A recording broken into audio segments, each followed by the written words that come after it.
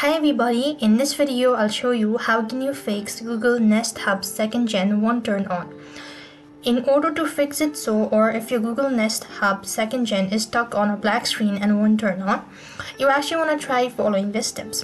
First thing is you could try unplugging and waiting for 30 minutes. And what you need to do is wait for at least 30 minutes. Once again, you simply want to make sure to go ahead and plug it back in and see whether that fixes your issue or not.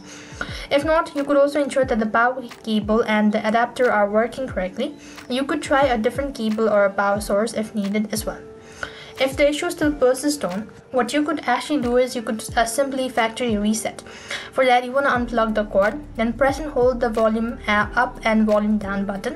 While holding the button, plug it back in the power cord, then release the button once the screen shows recovery mode. If in the recovery mode, press and hold the same button for 10 seconds to factory reset and wait for a couple of seconds and it should be able to help you out.